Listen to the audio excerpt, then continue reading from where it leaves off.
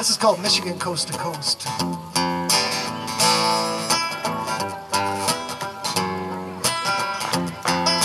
When I was a kid working minimum wage, wishing 18 was the legal age. I had a beat up Dodge that the whole town heard, but I decaled it up with a Trans Am bird.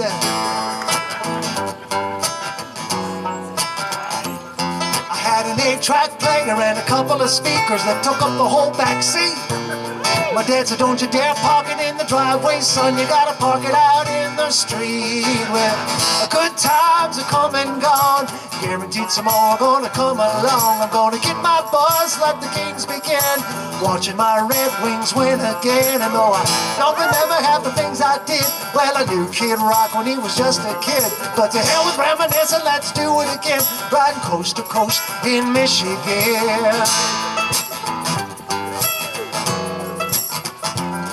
Got my first buzz all by myself, mom and dad at the door saying, what's that smell?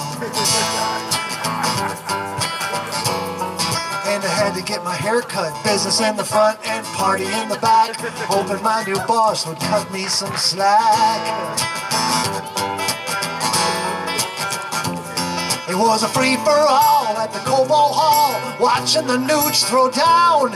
And it seemed absurd, a girl flipped me the bird, but she ended up coming around. Well, good times are come and gone, guaranteed some more are gonna come along. I saw Bob Seger at the DTE, but it's always gonna be Pine Knob to me. And though I don't remember half the things I did, well, I knew Kid Rock when he was just a kid. But to hell with reminiscing, let's do it again, riding coast to coast in Michigan.